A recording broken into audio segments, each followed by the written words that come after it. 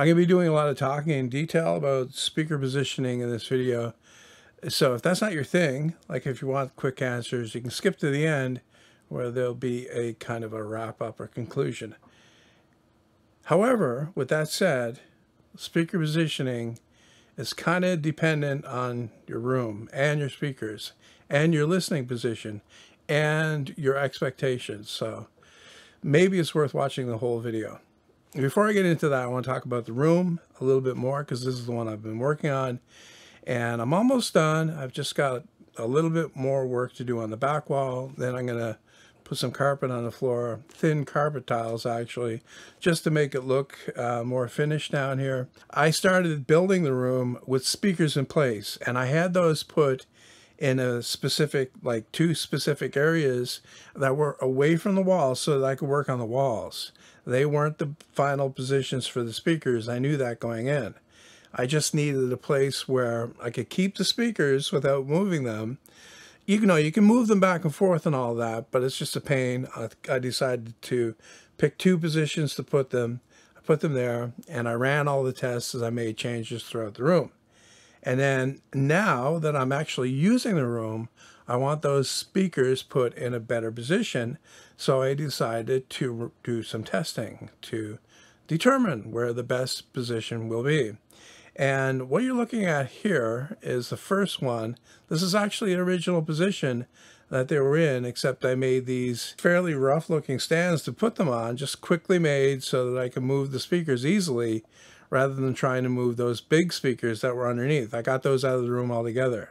Now, like I said, this is the original position, and here's the measurement from the listening position that I picked out. And that listening position is about 50 inches from the back wall.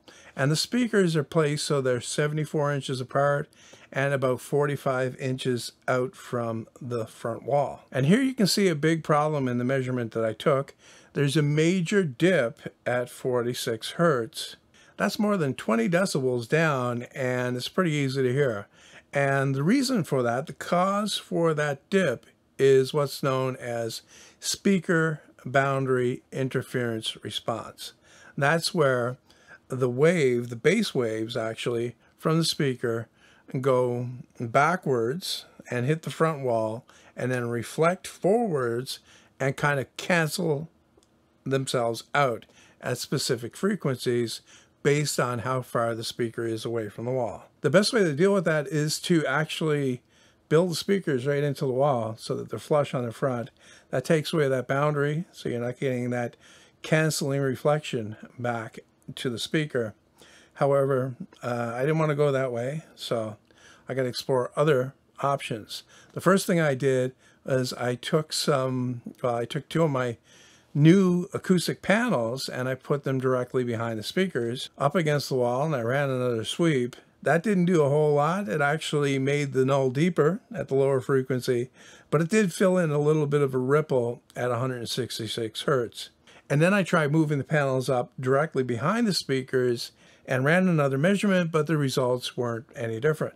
Then I tried moving the speakers ahead 10 inches further into the room. I also moved the listening position back by the same amount and ran another sweep. And the results from that measurement told me that that was not the way to go. So I tried moving the speakers closer to the wall, 30 inches away this time, and put the microphone back in the original listening position. And now we can see something is actually changing for the good. That big low frequency dip is filling in. So the next thing I did was I moved the speakers up tight to the wall, as close to the wall as I could possibly get them. And here you can see the response is looking a lot better.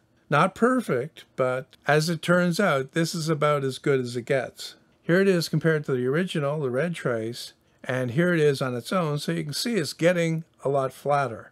And then I did a bunch of experimenting with moving the speakers further apart and closer together, but that didn't really give me much of a change for the, positive or negative.